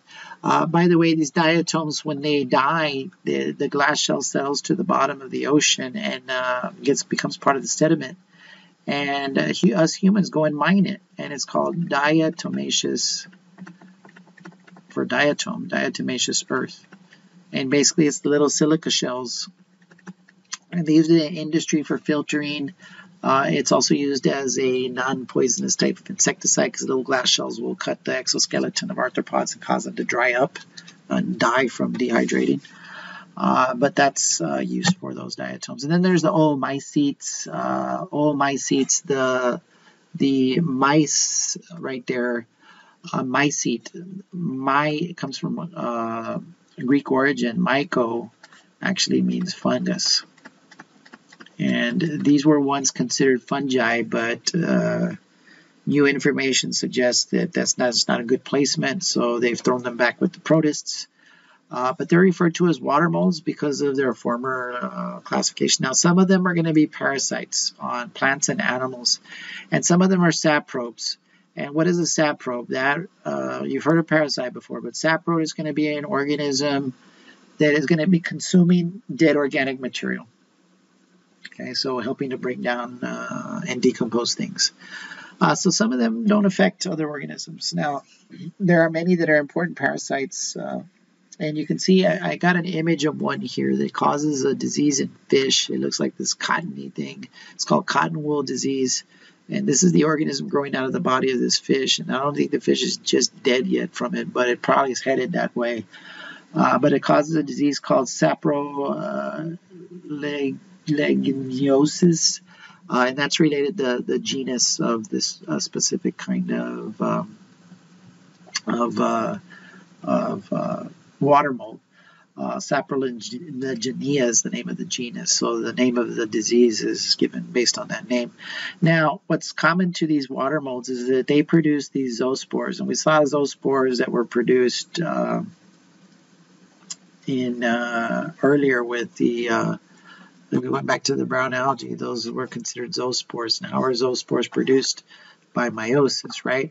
And these zoospores do have two flagella, like we saw with the brown algae. You can see the two flagella there, and one of them has those little stromatophiles. So this might be one of those shared derived characters we talked about in systematics.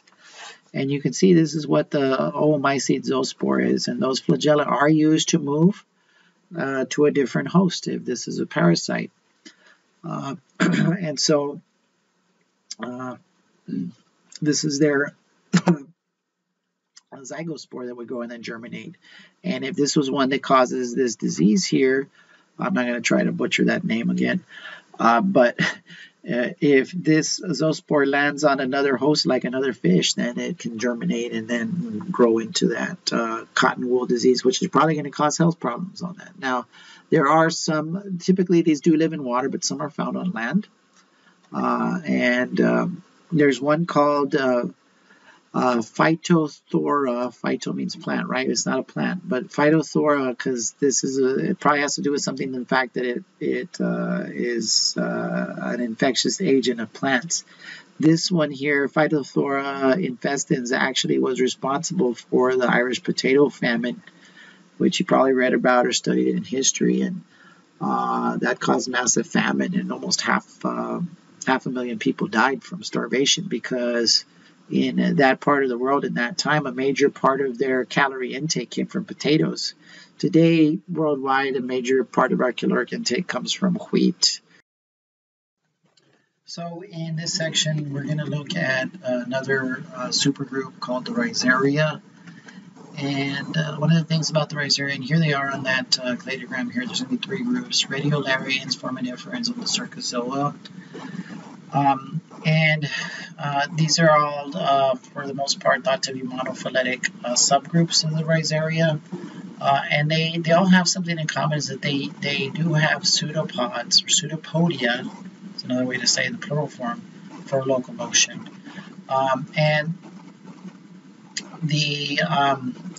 One of the learning outcomes is to distinguish between radiolarians and foraminiferans, I think. So we want to distinguish between the shells, which we might also call tests. These are microscopic organisms. They produce that extracellular matrix. Between the foraminifer and the diatoms, we're in a prior section. So I got to wonder, maybe they were talking about the radiolarians. But if we went back to the diatoms, their test is made of silica. So are the radiolarians. So the radiolarians, if I were to substitute that out and put radiolarians, and that's relevant to this specific group. That doesn't mean we can't compare with another supergroup, the diatoms from the earlier stromatopiles. But if we put radiolarians in there, then the foraminifera, their test is made of calcium, whereas this one, the radiolarians, is made of glass, just like the diatoms. So I just have to wonder if they intended to write radiolarians instead of diatoms. But those are the three groups. So taking a look at the radiolarians, the key thing about this one is the Rhizaria have very slender, thin pseudopodia. So you can see the pseudopodia sticking out of the test there. And the radiolarians, their test is made of silica, which is glass, silicate, right? And so they have this needle-like pseudopodia. Now, your textbook refers to these as phyto. Now, remember, we know phyto is plant, right? So phytoplankton, okay? And phyto means they're photosynthesizing, or they're plant-like. And plankton just means they're drifting along the water. They're not capable of swimming on their own. And so this is the case here. They can use the pseudopodia to capture food, and they can use it for moving along surfaces as well. It's not intended to use it as swimming overall. So that's the radiolarians. Then in the foraminifera, your book also, it's not on the slide here, also refers to them as phytoplankton. Okay. And the thing you don't want to get confused here on is that the foraminifera, this other subgroup, they're heterotrophic, so they're not autotrophic like the radiolarians are. The radiolarians can do their photosynthesis. So they do have a shell, but the shell is calcareous. It's made of calcium, right? So, so their test, the shell, is of calcium carbonate. This is the same stuff a chicken egg shell is made of, a bird egg shell. It's the same stuff chalk is made of. We used to write on chalkboards. So these have little holes in their test, just like the radiolarians, and they have these slender pseudopodia that they also use to capture food and to also move as well. They do have complex life cycles, which involve both haploid and diploid generations. And when they die, they're also going to leave their own deposits, like the White Cliffs of Dover that are found in the United Kingdom. This is an image of those white cliffs, and that cliff there is made of these diatoms. And you're thinking, well, these things live in water. How do they end up above the water there? Well, you got to remember that we have plate tectonics and other things, and when these continents are moving and colliding with each other, sometimes crust gets lifted upwards. And so that may be the case here with these Dover cliffs. This part was once underwater, where you had foraminifera, ancient ones, tens, hundreds of millions of years ago, and then they die and they deposit and then uplift, and then you get this these rock formations, and this would be a sedimentary rock called limestone. Okay? It's made of calcium carbonate. And so that's the same image from earlier. And then we have the Cercozoa, and these are morphologically diverse. Some of them move by pseudopodia, but others do have flagella. So some move by flagella, some by pseudopods. So some of them may have evolved otherwise. Now, these guys are photosynthetic. They live in the soil, moist soil. And the evidence for their ability to do photosynthesis is that they acquired their chloroplast by a primary endosymbiosis. So when we look at that, we were looking at secondary endosymbiosis when it came to the brown algae. When we look at primary endosymbiosis for the chloroplast, that only involves one supergroup called the Archaeplastida. And we're not in that group yet. We haven't covered it. Okay, so the only other group outside of the Archaeplastida, which by the way includes the land plants like the trees we see outside, green algae and red algae. The only other group that's outside the Archaeplastida that shows primary or evidence of primary endosymbiosis is the Cercozoa. So that's an interesting thing here. You have a different group of eukaryotes that acquired their own chloroplast by primary endosymbiosis event. In this section, we're going to look at the supergroup Archaeplastida. And a plastid is reference to the chloroplast, and archae you can consider as ancient. And so this group, the thing to remember about this one is this is a first degree or primary endosymbiosis. And this is primary endosymbiosis for how or the origin of the chloroplast. So here you have an ancient eukaryote that took in a cyanobacterium. And all of the chloroplasts that we see in this group of the archaeplastids, which are right here, they include red algae, green algae, and another more advanced group of green algae called the Charophyta, and then the land plants like the oak trees and grass that we see. They all got that by primary endosymbiosis, and so they include red algae. So you're going to be looking at red algae, and then how do humans use red algae, and then we're going to be looking at charophytes, which are thought to be the closest relative to land plants. So the charophytes are a somewhat more complex or advanced type of green algae, and then there's the land plants, and all of these can be traced back to this common ancestry back here, especially with regards to the chloroplast here. So this group consists of the red algae, which are in the group phylum Rhodophyta, the green algae Chlorophyta, and there's another phylum called Charophyta. The charophytes is informal for Charophyta. You're only expected to know Rhodophyta and Chlorophyta in the laboratory, but in the lecture we're going to talk about the importance of the Charophyta here. So these are all photosynthetic, like I mentioned, and it was primary endosymbiosis and how the chloroplasts came to be in this group of organisms. So here's the Rhodophyta, it's a phylum. This is the red algae group, and they do have both microscopic and large organisms that can be seen with the naked eye, like we see here. You can see the blades from the red algae there.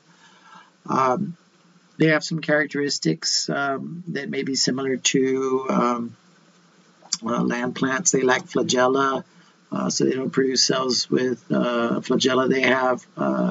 They don't have centrioles, which are associated with centrosomes that organize the microtubules during mitosis. They do have some special pigments that give them this reddish color. And they do have some fancy names, like phycoerythrins is one of them mentioned in the book. And that is an adaptation to being able to live in deeper water. These are accessory pigments that allow them to make use of other wavelengths of light that penetrate deeper into the water, so they can live further down in the water column. Because of those extra pigments here, and it has to do, it's kind of related to why the ocean looks blue, right? The water's going to absorb certain kinds of wavelengths of light as it goes down first before others. Eventually, all of the wavelengths or colors of light that make up white light get absorbed, and you get into a zone where there's no light anymore if you're deep enough. So it is a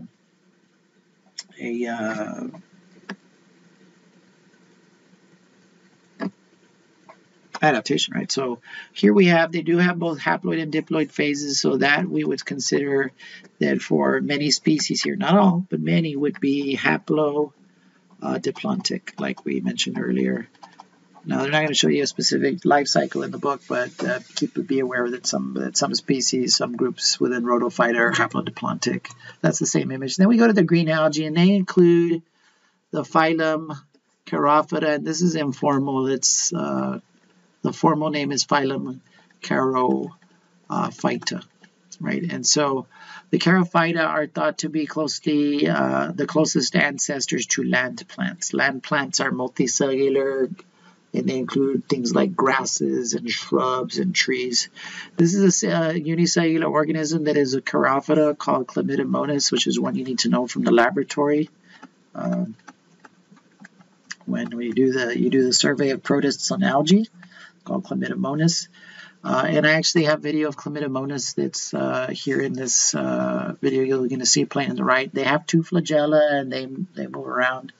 And this will probably slow down. They can move quite fast. So when you look at them under the microscope, you might put a substance on the slide where the water is that slows them down.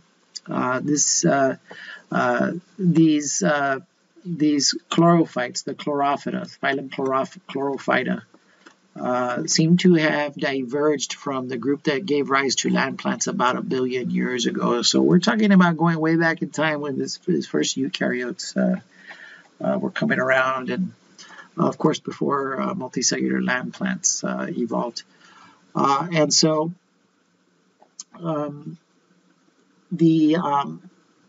there's some discussion in the book, but the main point here is primary endosymbiosis.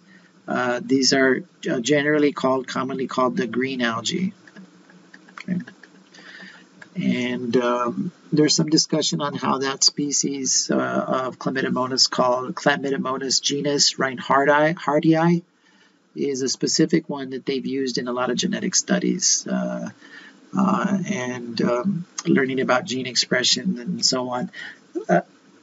It's a good side note for discussion, but Chlamydomonas is a representative node for the laboratory, and in the lecture you need to know about green algae and what's significant about them. Primary endosymbiosis to get their chloroplasts. By the way, some of the chlorophyta are going to show simple multicellularity. This is the life cycle of that Chlamydomonas, and the Chlamydomonas does show a sexual life cycle, and they go between diploid and haploid generations, but this is not haplodiploidic by any means. You don't even have multicellular anything. They're unicellular haploid and unicellular diploid here. And the thing about it is that when the gametes are produced, they look the same. They look exactly the same. So that's called iso. Iso means the same. Isogamy. Okay. And when two gametes that are similar combined by fertilization, sometimes they call that syngamy. And that's basically fertilization. So they use the word fertilization here, but it would also be appropriate to say syngamy. You do see these terms in the laboratory manual when you use it to guide you through the life cycle. The life cycle of Chlamydomonas is covered in there, and the same images there. So let's take a look at this real quick. So let's say that we were looking at what we were looking at in the video just on the prior slide. The Chlamydomonas is moving around, everything is going great, and you're going to have mating types that eventually occur here. But for the most part, you have different strains. Their population, they can divide by regular mitosis, just create more clones of themselves. And they're moving around, and all of the cells are haploid. So that's basically what the population is. As they exist, they're all haploid. So they go through mitosis, and then there may be coming a time where the environment becomes stressful on them. And that kind of is going to get them to go through a mitosis, but not just mitosis. So we go through mitosis and we create a lot more of them. They code them slightly different to get one kind of strain, a minus and a plus, just arbitrarily calling them a minus and a plus strain. And so when this population of Chlamydomonas and these populations experience stresses, they're going to go through a division, not just mitosis, but they're going to go through mitosis, and it has to be mitosis because they're already haploid. We can't cut one set of chromosomes in half, otherwise you don't have a full set. So go through mitosis and, remember the term from earlier, differentiation. And what they do is they differentiate to behave like gametes. And they're going to look almost exactly like the vegetative cells. The vegetative cells are just divided and photosynthesizing. These are sex cells here. And so when they divide and differentiate, just by mitosis, they form gametes that are going to fuse together and combine in a process called syngamy, which is a fancy name for fertilization. So that's going to produce your diploid zygote. But notice that crusty thing around there. That's that cyst. That's that a structure that's going to be on the outside. The pond dried up, for example. When the pond starts to dry up, things get more concentrated in there. So maybe those are some cues, external stimuli that get them to do this, to go through that differentiation here. So they combine, they fertilize, the pond dries up, and now you have this zygospore that's just there waiting out the bad times when things are dry. Then it rains and water builds up in the pond, and then boom, we get this thing to become activated, and it's diploid right now, the cell that's in there. So what's going to happen? It's going to go through meiosis, 2 cell divisions, which is why you end up with 4 cells when we're done with the process. One are of one mating type, one are of another mating type, and they're genetically different because of recombinations of genes that occurs during meiosis. Remember that big idea, significance of meiosis is genetic recombination. And genetic recombination promotes genetic diversity.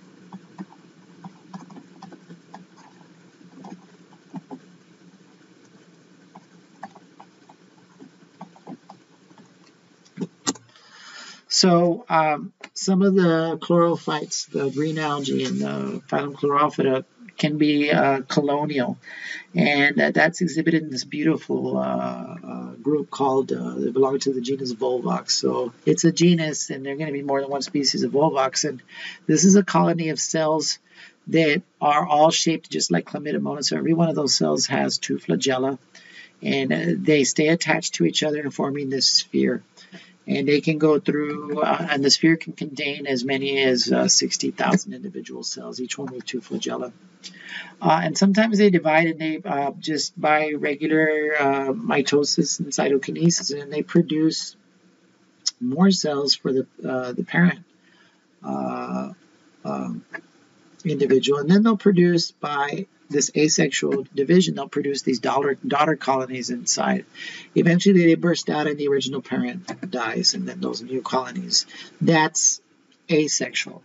But they're also capable of going through a differentiation and forming some different cell types, these gametes. And in that sense, it makes them somewhat simple multicellular overall. So this is called Volvox, and it's one of the ones to know as a representative for the phylum Chlorophyta in the laboratory. Keep in mind they also belong to the supergroup Archaeplastida, which you need to know for lecture and lab. Some green algae do go through an alternation of generations between haploid and diploid, like this representative called ulva. It's not one that you see in the lab. It wasn't one required to know, but this one, I love this one. You can actually see this is about the size they get. It looks like lettuce. In fact, it's commonly called sea lettuce, but it's only about 2 cell layers thick. And so this is a species of ulva. And they alternate between haploid and diploid generations, like we saw with the brown algae. So that is haplodiplontic life cycle. And the thing about this one here is that you cannot tell the difference between the sporophyte and the gametophyte. They look exactly the same. They look like that. So that's different. If we go back to the brown algae, when we study plants, when they alternate between these haploid and diploid generations, the sporophyte and the gametophyte look different. Okay, so this is the life cycle, and this is the diploid side. So this is the sporophyte generation, and these are the gametophyte generations. And one good question I can ask is, what are those cells that are in there? What is their ploidy? When I ask for ploidy, I'm asking, are they haploid or diploid? And the ploidy for this over here, all of the cells in the body of this individual is haploid. Okay, so that means you can't go through meiosis when you're in this stage, because if you do, then you get half a set. So keep that in mind. So this is I'm going to be asking about how you interpret these life cycles. A gametophyte is haploid, all of the cells of the entire body. So anytime you divide, you can only go through mitosis. Mitosis and maybe differentiation, because if you do meiosis, you're going to get half of one set of chromosomes. You don't have enough. You don't have the full set to even program for the organism. So they would be missing half of their genetic information. Right? So that's something to remember. I'm going to keep stressing it over and over again through these lectures. And if we meet during a tutorial or whatever, I want you to interpret life cycles. Okay? So keep that in mind. So here, the gametophytes, as we mentioned earlier, are going to do the same thing. They're going to produce gametes, but they're going to produce gametes by mitosis. So within special areas of the body of this ulva in its gametophyte generation, is going to have these structures that the cells in there are going to go through special divisions that are going to divide twice or divide several times, sorry, not twice. They're going to divide several times, and then they're going to end up producing a bunch of gametes. And it's just by mitosis and differentiation. And that differentiation basically flips on a different set of genes that makes these cells structurally and behaviorally different. And they're going to behave like gametes. The gametes look similar, so you have plus and minus strains, just like the parent looked the same, the body of the parent plant there, which are haploid. They're going to fuse together, fertilization. That's going to give you your zygote, which is the first cell of the sporophyte generation. This cell is this zygote is going to germinate and grow into an individual that looks exactly like the gametophyte, except all the cells are diploid there.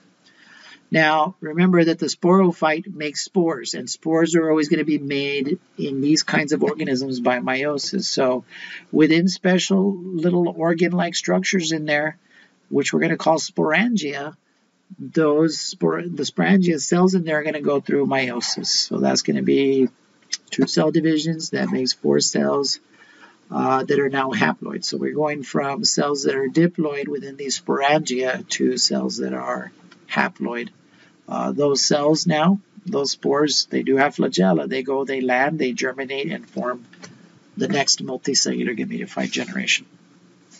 So that's the life cycle of ulva, the genus, which is a representative genus of the phylum Chlorophyta. And then we have the charophytes. And the charophytes, this is a group of green algae that seems to show a little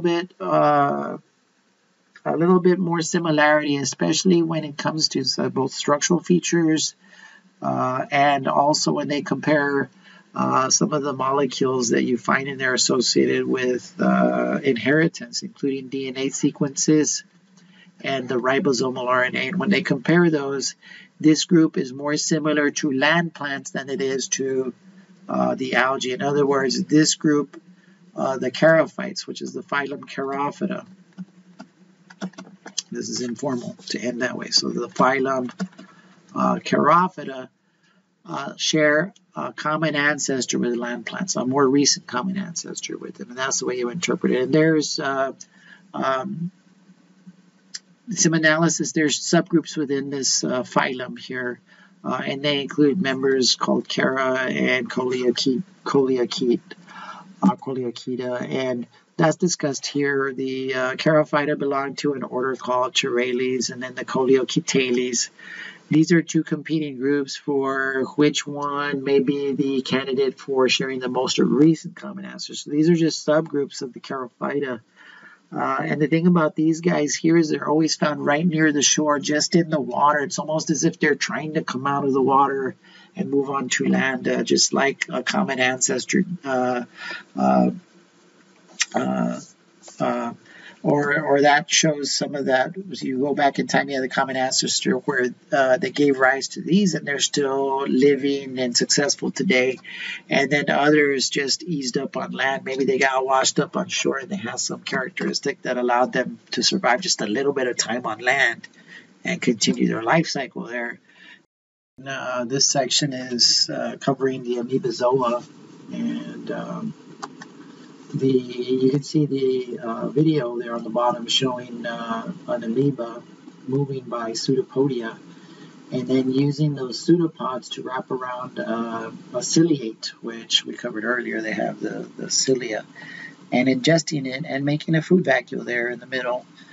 So eventually it's going to digest down that other microorganism. So this highlights a key characteristic of our Amoebozoa. So this is a supergroup. This is where we're at on that cladogram that shows the connection. So you can see Amoebozoa back down here, a proposed common ancestor associated with that last supergroup. So you need to be able to explain how amoebas move. That's covered here on this particular slide, and that video was showing this. And then we need to be able to distinguish between plasmodial slime molds and cellular slime molds. Now, plasmodial slime molds is not the same as the genus Plasmodium that causes malaria. That's a different group. The Plasmodium also describes a large mass of cytoplasm with a lot of nuclei in there.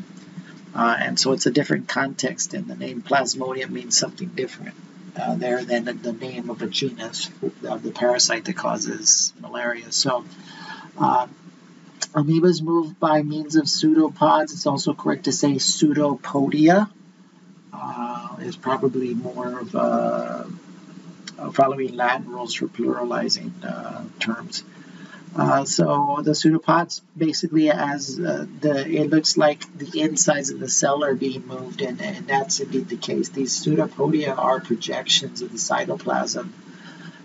They move and reach forward with their cytoplasm and then bring the rest of the cell with it from behind. And those pseudopodia can be used to take in food by phagocytosis. So phagocytosis is a type of endocytosis. What has to happen in there? Well, these cells need to arrange their cytoskeleton inside. So we're talking about the action of microfilaments, which are made of actin, and even another kind of protein called myosin, which is a kind of protein found in your muscles that help contract muscles. So these are some of the proteins that are involved in helping to move that cytoplasm around, which ultimately changes the shape of those pseudopods. So the Amoebozoa, we mentioned there over here on that cladogram, and the connection between our closer type. And remember, you're going way back in time, going this way here. But there's this last group, Opisthokonta, where we belong with others. So there are amoebas that are free living, and I had another video there on the bottom showing the movement of the pseudopodia there. Some are found in soil and in fresh water, and some are parasitic. So this is a free-living one, and it's a typical species you see in the lab called Amoebozoa. And while we can generally call them amoeba, there's an actual genus called amoeba and a species called Amoebozoa. There's your specific epithet. Remember, when you write the last part of the scientific name, it's not capitalized, but they both should be underlined. There are some others that, when they get into your system, can cause disease. One belongs to the genus Acanthamoeba, and that can pass through a wound or even cross the mucosa up in your nasal cavity, and then cross the blood-brain barrier, and then cause inflammation in there that ultimately leads to the death of the individual. And as far as I know, for some of these types, there's not much they can do. There's another one that causes amoebic dysentery, which is bleeding and diarrhea. So it's a parasite of the intestine. It's called, it belongs to a genus called Entamoeba. And then we have the plasmodial slime molds. This one was covered in the laboratory, and I had a really cool video of two different species of plasmodia on a petri dish growing, and it was time-lapse, and they're moving towards each other. And the thing about these is that they live as a large mass, much like you see here. This is actually one large, you can think of it as like one large bag of cytoplasm that's capable of moving around, and there's multiple nuclei within there. And they call that mass a plasmodium. So it can move along the forest floor, and as it does, it's feeding on things, dead organic material, bacteria, whatever it can get into and then take in and break down and use as a food source. It's heterotrophic, right? Now, when the environment becomes stressful, maybe there's no food or the environment is drier than it would be more comfortable for this species, they do end up forming these structures here. The body or the plasmodium dries up a bit, and they form these stalks here, which we might refer to as sporangiophores. To phores means to carry. So what they're carrying are spores up here on the top, and it's within there that haploid spores would be produced, and they're being raised up into the air so that when the spores are released, the wind can carry the spores elsewhere, so they can go land maybe somewhere else that's more favorable. So these are the plasmodial slime molds. They're in the group Amoebozoa. And then the cellular slime molds, well, they get their name because they exist as independent cells that have this amoeboid motion. So they move very much like amoebas do. And They move around, and they can move around, say, the soil, ingesting bacteria, much like the larger plasmodial slime molds. Now, when the environment becomes stressful for them, the individual cells can actually come together, aggregate, to form a larger structure that's going to be referred to as a slug, and I'll show you that here. And then it's the slug that's going to produce a sporangia that produces spore cells that can be released. So the next slide here, you can see that here is in this image right here, the first one, you already have several cells that have aggregated together. This is a species, by the way, of cellular slime mold called Dictyostelium discoideum. And here, the cells have come together, and they're going to stop moving around overall. So individual cells have come together, and then they begin to form this slug right here. And then it's from this slug that the structure starts to grow from there, develop, that eventually turns into that stalk, which is carrying the sporangium up here where spores would be released from by wind. So the fact that they move around as individual cells like amoebas do is one of the characteristics that helps place them in the supergroup Amoebozoa. In this last section of the chapter on the protists, we're going to be looking at the Opisthokonta. Now, opistho or opis means to the rear, to the back, or toward the rear or posterior, and kanta means a pole, or like an oar for a rowboat. And so Opisthokonta means posterior pole or oar. And this is a reference to the fact that members in this group all have a flagella that's on the posterior side. When we say a flagella on the posterior side of the cell, that means that the flagella pushes rather than pulls the cell through the fluid medium here. And the only group we're going to look at are the choanoflagellates, which are protists, because this is on Protista. But this group, Opisthokonta, includes fungi in the animals. And we know animals produce a cell, the males do, for when the sperm are produced. The fungi, there's some species, groups that within the fungi that still have flagella. They still produce flagella, and not all of them do. But when you look at the molecular comparisons, there's a more close relationship with the other Opisthokonts, which is why they are proposed to share a common ancestor at some point back in the past. And then the choanoflagellates share a more recent common ancestor with the Animalia. So all we're going to do is actually cover the choanoflagellates and should discuss their significance in terms of how they are connected to the Animalia, which includes our group that humans belong to. Here you can see a choanoflagellate. This is an individual cell, and it gets its name because you have a cell body here, and then you have these little fringe-like extensions. They're almost like microvilli, and they extend outward, and that's called a collar.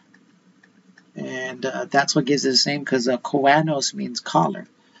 So they're sometimes called collar cells. And there's your flagella, okay, on there. So this is where they get their name. Now, the connection here is that some of the simplest animals that we see called sponges, they have cells called choanocytes. That's not the same as a choanoflagellate. This is a special differentiated cell that has this same structure. It's got the cell body, it's got a collar, it's got this flagella, and those cells are lining the inside of the sponge, and the flagella move, but the cell doesn't move. It's within the body of the sponge, and the moving flagella creates a water current, which passes water through the body of the sponge where they can filter feed. So there's that connection there for them. And so I found this video of some recent research where they discovered a colonial choanoflagellate, and you can see there in the image there. And this one has a behavior. The cells are communicating, and they change shape regularly in a coordinated fashion between a sort of a ball-like structure and a cup-like structure. In the ball, they're thought to move. There you can see it move to a cup-like structure. In the ball, it moves, is thought to be more for locomotion for the body of the colony of choanoflagellates. When it goes into that cup-like structure, it's thought to be used for feeding, according to the little summary I read on the research on this. You know, it was a recent discovery, species of choanoflagellate. Now, these guys, the choanoflagellates, are thought to share a more recent common ancestor with sponges, which are simple animals. And I already mentioned the cell, the structure of the cell with the collar overall. That collar is used to help capture food. Here is another picture from your book showing an image of a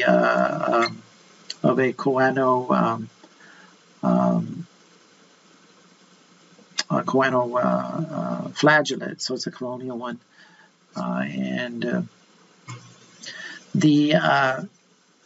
like I said, the cells resemble structurally that of a sponge, and I thought this was kind of funny. I found this online. This is an actual sponge. It's a form of sponge. They have certain forms or types of sponges called a barrel sponge. You can see why it looks like a barrel in there. And basically, the choanocytes line the inside of the cavity that's in there, and they're beating water. And then the sponges belong to a group called porifera because their body wall has little pores there, so water is taken in through the wall of there, and then water comes out this opening here. So we'll study that later. I thought it was funny because I found this, and they superimposed SpongeBob SquarePants face on there. But sponges they're very simple animals. They don't have organs like eyes and a digestive system overall. They're multicellular, very, very simple animal type. But the connection between the choanoflagellates and the choanocytes and other things tie them together and put them pretty near or shared recent ancestry with animals, and especially with the sponges. So here's our common ancestor here to the animals.